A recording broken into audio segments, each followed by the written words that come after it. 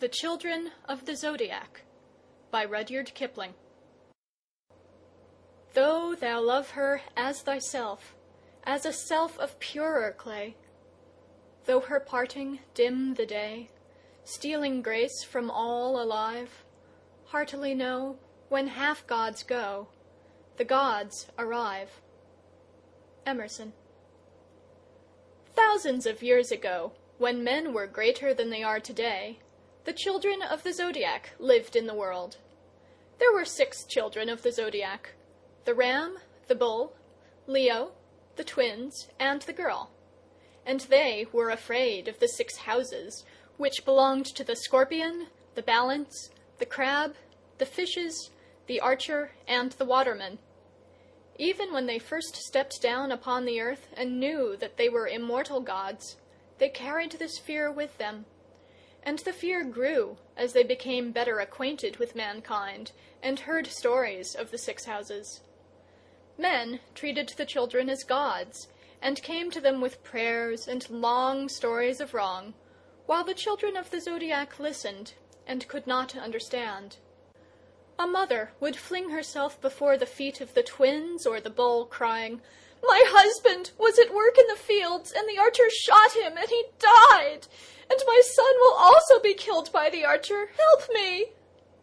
The bull would lower his huge head and answer, "What is that to me?" Or the twins would smile and continue their play, for they could not understand why the water ran out of people's eyes. At other times, a man and a woman would come to Leo or the girl, crying, "We 2 are newly married, and we are very happy. Take these flowers." As they threw the flowers, they would make mysterious sounds to show that they were happy, and Leo and the girl wondered even more than the twins why people shouted, "Ha ha ha!" for no cause. This continued for thousands of years by human reckoning, till, on a day, Leo met the girl walking across the hills, and saw that she had changed entirely since he had last seen her. The girl, looking at Leo, saw that he too had changed altogether. Then they decided that it would be well never to separate again, in case even more startling changes should occur, when the one was not at hand to help the other. Leo kissed the girl, and all earth felt that kiss, and the girl sat down on a hill, and the water ran out of her eyes, and this had never happened before in the memory of the children of the zodiac. As they sat together, a man and a woman came by, and the man said to the woman, "What is the use of wasting flowers on those dull gods? They will never understand, darling." The girl jumped up and put her arms round the woman, crying, "I understand! Give me the flowers, and I will give you a kiss." Leo said beneath his breath to the man, "What was the new name that I heard you give to your woman just now?" The man answered, "Darling, of course." "Why, of course," said Leo. "And if, of course, what does it mean?" "It means very dear, and you have only to look at your wife to see why." "I see," said Leo. "You are quite right." And when the man and the woman had gone on, he called the girl "darling wife," and the girl wept again from sheer happiness. "I think," she said at last, wiping her eyes, "I think that we 2 have neglected men and women too much. What did you do with the sacrifices they made to you, Leo?" "I let them burn," said Leo. "I could not eat them. What did you do with the flowers?" "I let them wither. I could not wear them, I had so many of my own," said the girl. "And now I am sorry." "There is nothing to grieve for," said Leo. "We belong to each other." As they were talking, the years of men's life slipped by unnoticed, and presently the man and the woman came back, both white-headed, the man carrying the woman. "We have come to the end of things," said the man quietly. "This that was my wife—" "As I am Leo's wife," said the girl quickly, her eyes staring. "Was my wife, has been killed by one of your houses." The man set down his burden and laughed. "Which house?" said Leo angrily, for he hated all the houses equally. "You are gods, you should know," said the man. "We have lived together and loved one another, and I have left a good farm for my son. What have I to complain of, except that I still live?" As he was bending over his wife's body, there came a whistling through the air, and he started and tried to run away, crying, "It is the arrow of the archer! Let me live a little longer, only a little longer!" The arrow struck him, and he died. Leo looked at the girl, and she looked at him, and both were puzzled. "He wished to die," said Leo. "He said that he wished to die, and when death came he tried to run away. He is a coward." "No, he is not," said the girl. "I think I feel what he felt. Leo, we must learn more about this, for their sakes." "For their sakes," said Leo, very loudly. "Because we are never going to die," said the girl and Leo together, still more loudly. "Now sit you still here, darling wife," said Leo, "while I go to the houses whom we hate, and learn how to make these men and women live as we do." "And love as we do," said the girl. "I do not think they need to be taught that," said Leo. And he strode away very angry, with his lion skin swinging from his shoulder, till he came to the house where the scorpion lives in the darkness, brandishing his tail over his back. "Why do you trouble the children of men?" said Leo, with his heart between his teeth. "Are you so sure that I trouble the children of men alone?" said the scorpion. "Speak to your brother, the bull, and see what he says." "I come on behalf of the children of men," said Leo. "I have learned to love as they do, and I wish them to live as we do." "Your wish was granted long ago. Speak to the bull. He is under my special care," said the scorpion. Leo dropped back to the earth again, and saw the great star Aldebaran, that is set in the forehead of the bull, blazing very near to the earth. When he came up to it, he saw that his brother the bull, yoked to a countryman's plough, was toiling through a wet rice field with his head bent down, and the sweat streaming from his flanks. The countryman was urging him forward with a goad. "Gore that insolent to death," cried Leo, "and for the sake of our honor come out of the mire." "I cannot," said the bull. "The scorpion has told me that some day, of which I cannot be sure, he will sting me where my neck is set on my shoulders, and that I shall die bellowing." "What has that to do with this disgraceful work?" said Leo, standing on the dike that bounded the wet field. "Everything. This man could not plough without my help. He thinks that I am a stray beast." "But he is a mud-crusted cotter with matted hair," insisted Leo. "We are not meant for his use." "You may not be. I am. I cannot tell when the scorpion may choose to sting me to death, perhaps before I have turned this furrow." The bull flung his bulk into the yoke, and the plough tore through the wet ground behind him, and the countryman goaded him till his flanks were red. "Do you like this?" Leo called down the dripping furrows. "No," said the bull over his shoulder, as he lifted his hind legs from the clinging mud and cleared his nostrils.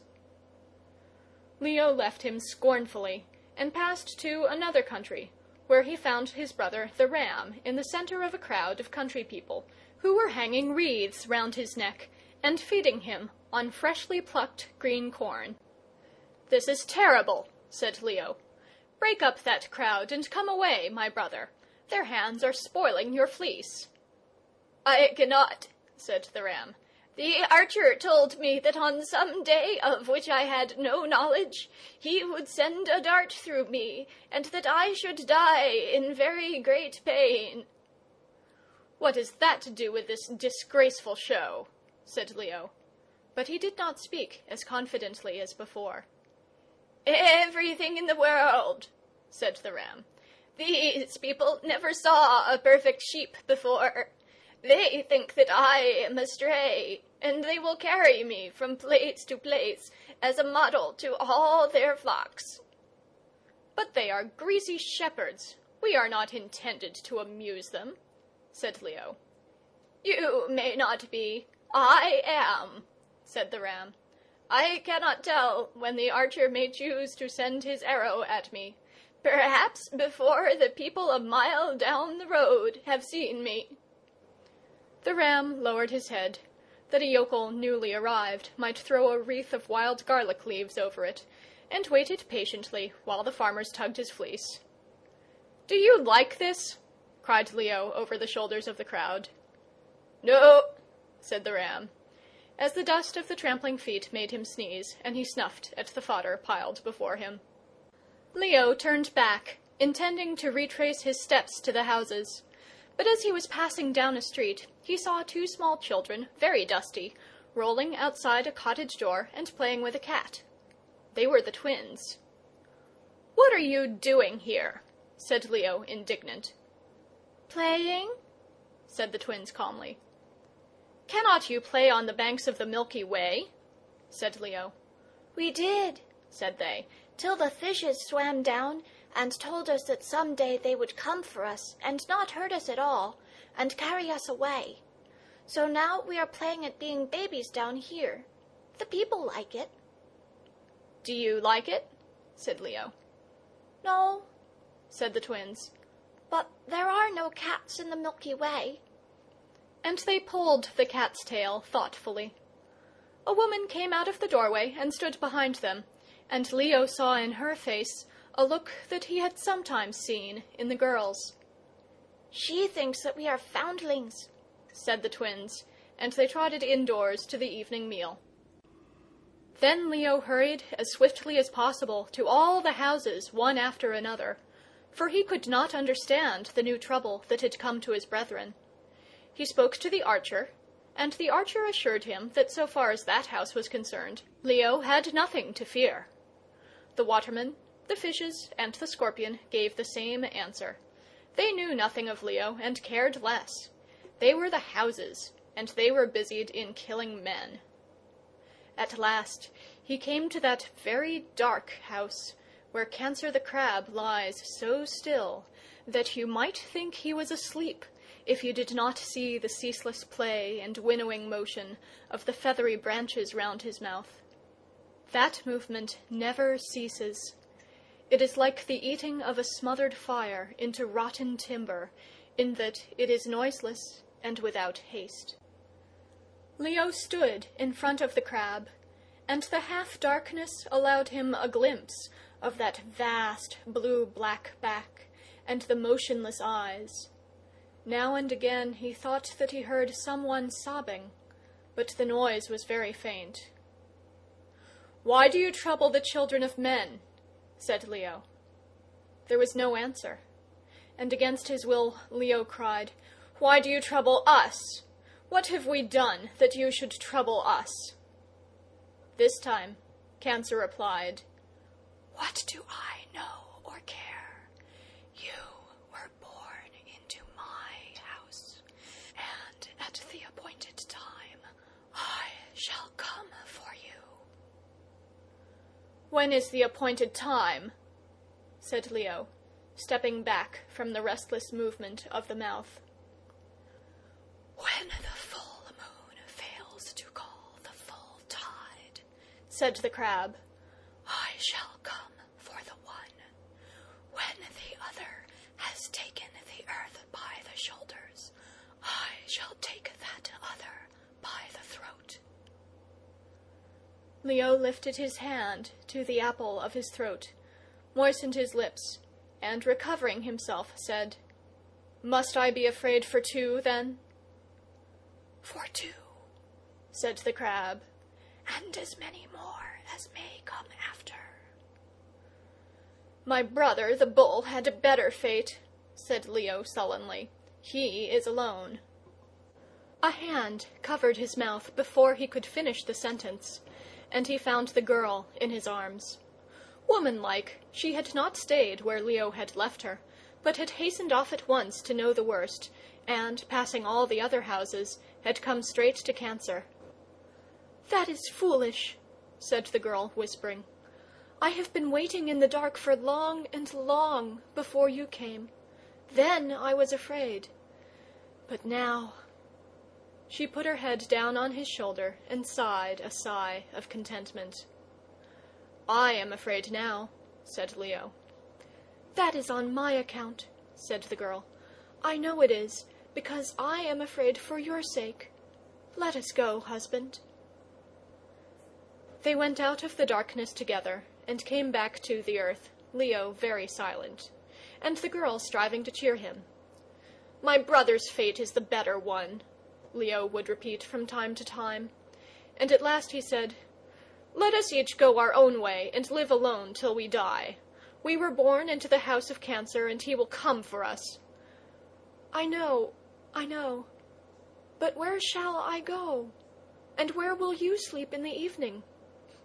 But let us try. I will stay here. Do you go on?"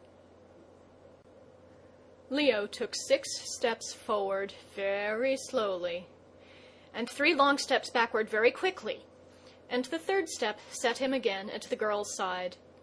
This time it was she who was begging him to go away and leave her, and he was forced to comfort her all through the night. That night decided them both never to leave each other for an instant. And when they had come to this decision, they looked back at the darkness of the house of Cancer, high above their heads, and with their arms round each other's necks, laughed, ha ha ha, exactly as the children of men laughed. And that was the first time in their lives that they had ever laughed. Next morning, they returned to their proper home, and saw the flowers and the sacrifices that had been laid before their doors by the villagers of the hills. Leo stamped down the fire with his heel, and the girl flung the flower wreaths out of sight, shuddering as she did so. When the villagers returned, as of custom, to see what had become of their offerings, they found neither roses nor burned flesh on the altars, but only a man and a woman with frightened white faces, sitting hand in hand on the altar steps.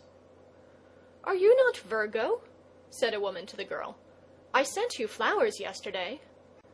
"Little sister," said the girl, flushing to her forehead, "do not send any more flowers, for I am only a woman like yourself." The man and the woman went away doubtfully. "Now what shall we do?" said Leo. "We must try to be cheerful, I think," said the girl. "We know the very worst that can happen to us, but we do not know the best that love can bring us. We have a great deal to be glad of." "The certainty of death," said Leo. "All the children of men have that certainty also, yet they laughed long before we ever knew how to laugh. We must learn to laugh, Leo. We have laughed once already." People who consider themselves gods, as the children of the zodiac did, find it hard to laugh, because the immortals know nothing worth laughter or tears. Leo rose up with a very heavy heart, and he and the girl together went to and fro among men, their new fear of death behind them. First, they laughed at a naked baby attempting to thrust its fat toes into its foolish pink mouth. Next, they laughed at a kitten chasing her own tail. And then they laughed at a boy trying to steal a kiss from a girl and getting his ears boxed. Lastly, they laughed because the wind blew in their faces as they ran down a hillside together, and broke, panting and breathless, into a knot of villagers at the bottom. The villagers laughed too at their flying clothes and wind-reddened faces, and in the evening gave them food and invited them to a dance on the grass, where everybody laughed, through the mere joy of being able to dance. That night Leo jumped up from the girl's side, crying, "Every one of those people we met just now will die." "So shall we," said the girl sleepily. "Lie down again, dear." Leo could not see that her face was wet with tears. But Leo was up and far across the fields, driven forward by the fear of death for himself and for the girl, who was dearer to him than himself. Presently he came across the bull, drowsing in the moonlight after a hard day's work, and looking through half-shut eyes at the beautiful straight furrows that he had made. "Oh," said the bull, "so you have been told these things too. Which of the houses holds your death?" Leo pointed upwards to the dark house of the crab and groaned. "And he will come for the girl too," he said. "Well," said the bull, "what will you do?" Leo sat down on the dike and said that he did not know. "You cannot pull a plough," said the bull with a little touch of contempt. "I can, and that prevents me from thinking of the scorpion." Leo was angry, and said nothing till the dawn broke and the cultivator came to yoke the bull to his work. "Sing," said the bull, as the stiff, muddy ox-bow creaked and strained. "My shoulder is galled. Sing one of the songs that we sang when we thought we were all gods together." Leo stepped back into the canebrake and lifted up his voice in a song of the children of the zodiac, the war-whoop of the young gods who are afraid of nothing.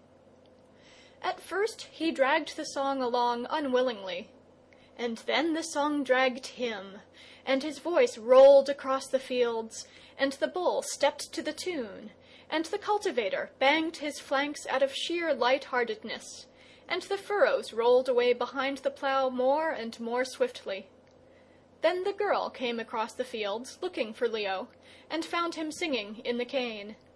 She joined her voice to his, and the cultivator's wife brought her spinning into the open, and listened with all her children round her.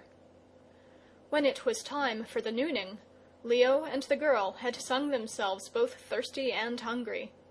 But the cultivator and his wife gave them rye bread and milk, and many thanks, and the bull found occasion to say, "You have helped me do a half-field more than I should have done. But the hardest part of the day is to come, brother." Leo wished to lie down and brood over the words of the crab. The girl went away to talk to the cultivator's wife and baby, and the afternoon ploughing began. "Help us now," said the bull.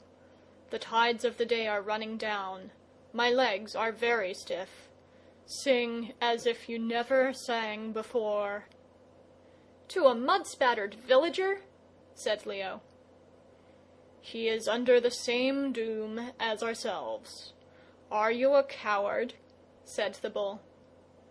Leo flushed, and began again with a sore throat and a bad temper. Little by little he dropped away from the songs of the children, and made up a song as he went along, and this was a thing he could never have done had he not met the crab face to face. He remembered facts concerning cultivators, and bullocks, and rice-fields, that he had not particularly noticed before the interview, and he strung them all together, growing more interested as he sang, and he told the cultivator much more about himself and his work than the cultivator knew. The bull grunted approval as he toiled down the furrows for the last time that day, and the song ended, leaving the cultivator with a very good opinion of himself in his aching bones. The girl came out of the hut where she had been keeping the children quiet, and talking woman talk to the wife, and they all ate the evening meal together. "Now yours must be a very pleasant life," said the cultivator, "sitting as you do on a dike all day, and singing just what comes into your head. Have you been at it long, you two gypsies?" "Ah!" lowed the bull from his byre. "That's all the thanks you will ever get from men, brother." "No, we have only just begun it," said the girl. "But we are going to keep to it as long as we live. Are we not, Leo?" "Yes," said he, and they went away hand in hand. "You can sing beautifully, Leo," said she, as a wife will to her husband. "What were you doing?" said he. "I was talking to the mother and the babies," she said. "You would not understand the little things that make us women laugh." And I am to go on with this gypsy work?" said Leo. "Yes, dear, and I will help you." There is no written record of the life of Leo and the girl, so we cannot tell how Leo took to his new employment, which he detested. We are only sure that the girl loved him when and wherever he sang, even when, after the song was done, she went round with the equivalent of a tambourine and collected the pence for the daily bread. There were times, too, when it was Leo's very hard task to console the girl for the indignity of horrible praise that people gave him and her, for the silly wagging peacock feathers that they stuck in his cap, and the buttons and pieces of cloth that they sewed on his coat. Womanlike, she could advise and help to the end, but the meanness of the means revolted. "What does it matter," Leo would say, "so long as the songs make them a little happier?" And they would go down the road and begin again on the old refrain, that whatever came or did not come, the children of men must not be afraid. It was heavy teaching at first, but in process of years Leo discovered that he could make men laugh and hold them listening to him even when the rain fell. Yet there were people who would sit down and cry softly, though the crowd was yelling with delight, and there were people who maintained that Leo made them do this, and the girl would talk to them in the pauses of the performance, and do her best to comfort them. People would die, too, while Leo was talking and singing and laughing, for the archer and the scorpion and the crab and the other houses were as busy as ever. Sometimes the crowd broke and were frightened, and Leo strove to keep them steady by telling them that this was cowardly. And sometimes they mocked at the houses that were killing them, and Leo explained that this was even more cowardly than running away. In their wanderings, they came across the bull or the ram or the twins, but all were too busy to do more than nod to each other across the crowd, and go on with their work. As the years rolled on, even that recognition ceased, for the children of the zodiac had forgotten that they had ever been gods working for the sake of men. The star Aldebaran was crusted with caked dirt on the bull's forehead, the ram's fleece was dusty and torn, and the twins were only babies fighting over the cat on the doorstep.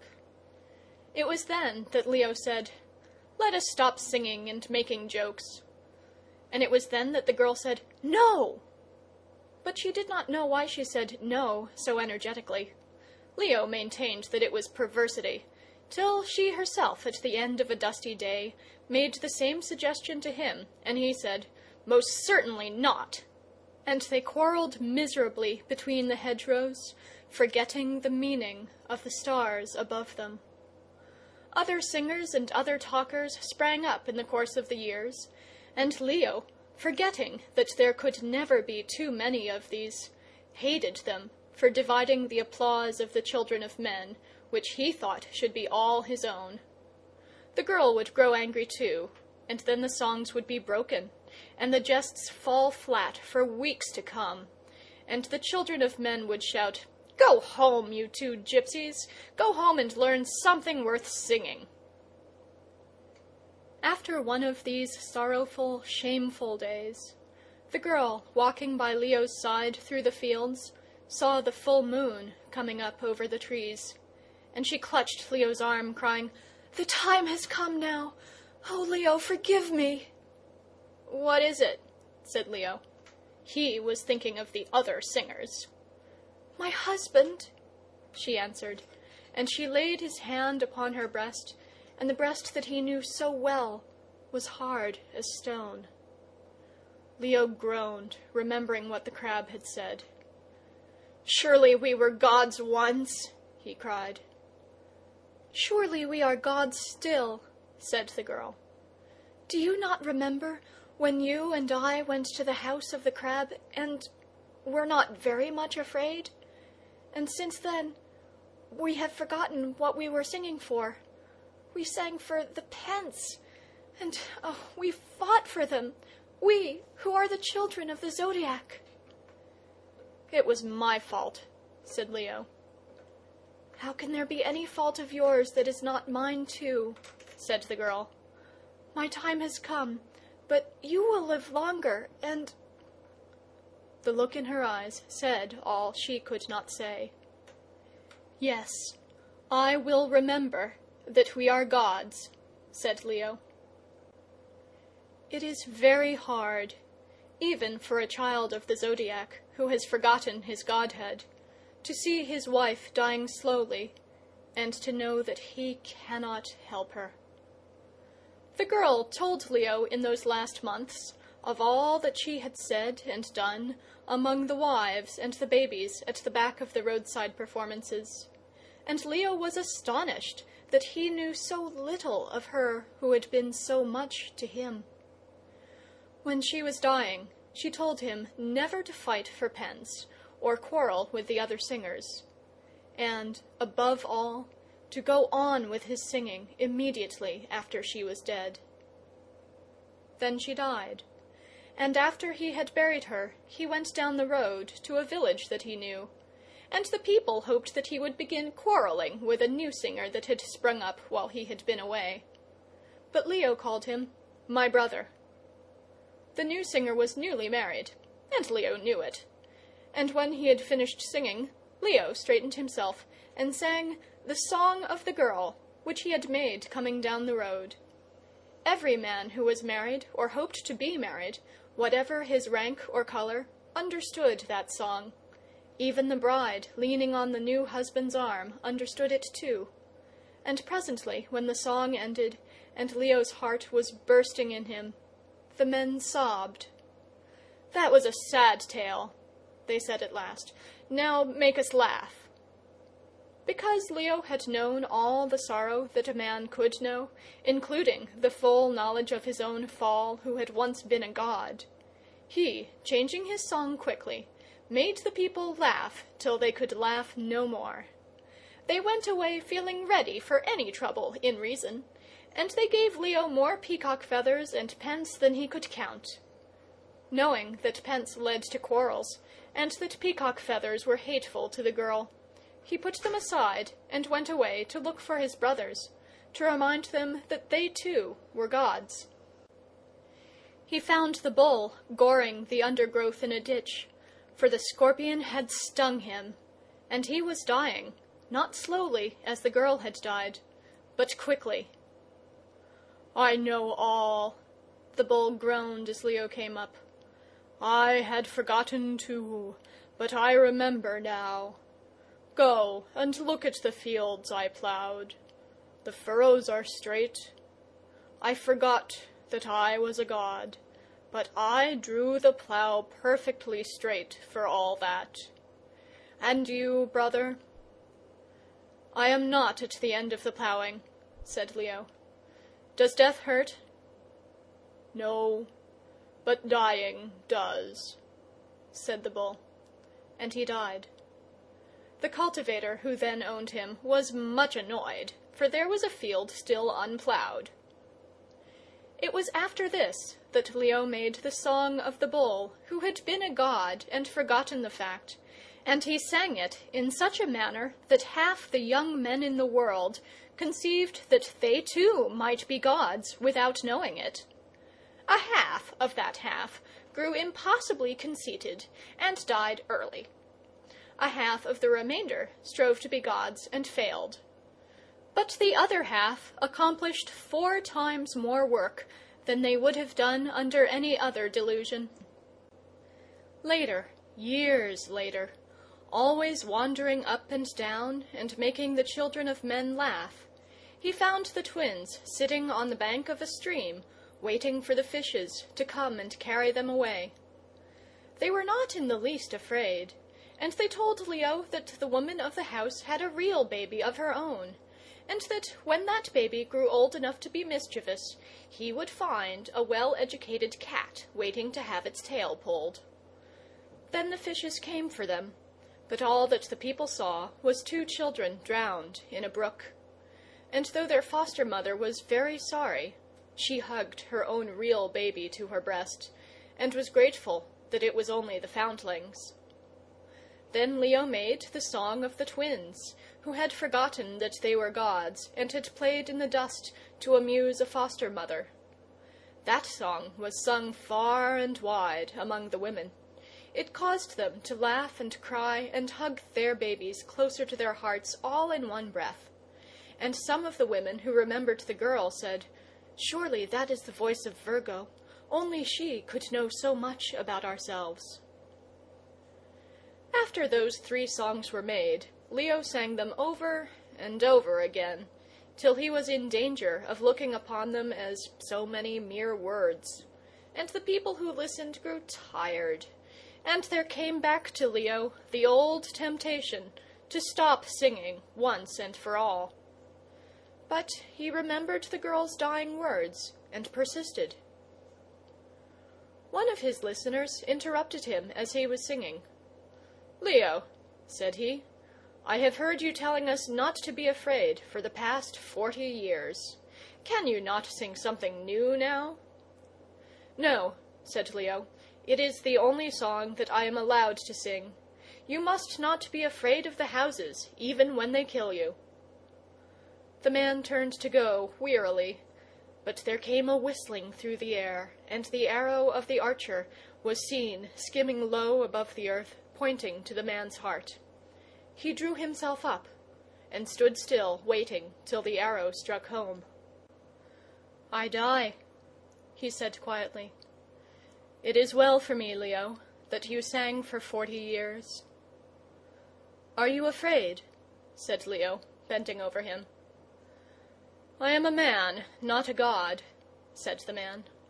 "I should have run away but for your songs. My work is done, and I die without making a show of my fear." "I am very well paid," said Leo to himself. "Now that I see what my songs are doing, I will sing better ones." He went down the road, collected his little knot of listeners, and began the song of the girl. In the middle of his singing, he felt the cold touch of the crab's claw on the apple of his throat. He lifted his hand, choked, and stopped for an instant. "Sing on, Leo," said the crowd. "The old song runs as well as ever it did." Leo went on steadily till the end, with the cold fear at his heart. When his song was ended, he felt the grip on his throat tighten. He was old. He had lost the girl. He knew that he was losing more than half his power to sing. He could scarcely walk to the diminishing crowds that waited for him, and could not see their faces when they stood about him. Nonetheless, he cried angrily to the crab, "Why have you come for me now?" "You were born under my care. How can I help coming for you?" said the crab wearily. Every human being whom the crab killed had asked that same question. "But I was just beginning to know what my songs were doing," said Leo. "Perhaps that is why," said the crab, and the grip tightened. "You said you would not come till I had taken the world by the shoulders," gasped Leo, falling back. "I always keep my word. You have done that 3 times with 3 songs. What more do you desire?" "Let me live to see the world know it," pleaded Leo. "Let me be sure that my songs—" "Make men brave," said the crab. "Even then there would be one man who was afraid. The girl was braver than you are. Come." Leo was standing close to the restless, insatiable mouth. I forgot, he said simply. The girl was braver. But I am a god too, and I am not afraid. What is that to me? Said the crab.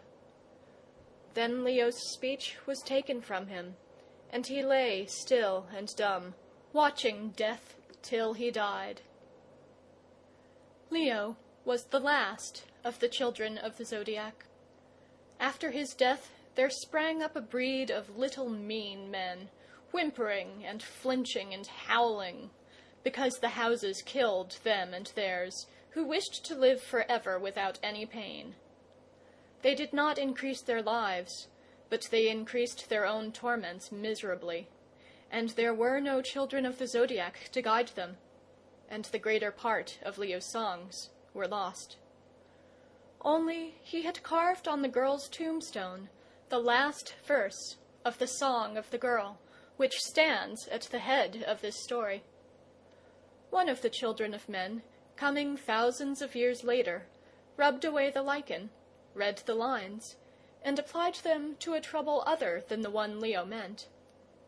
Being a man, men believed that he had made the verses himself, but they belong to Leo, the child of the zodiac, and teach, as he taught, that whatever comes or does not come, we men must not be afraid. End of The Children of the Zodiac. Recorded by Catherine Eastman in Redwood City, California, on January 27, 2006.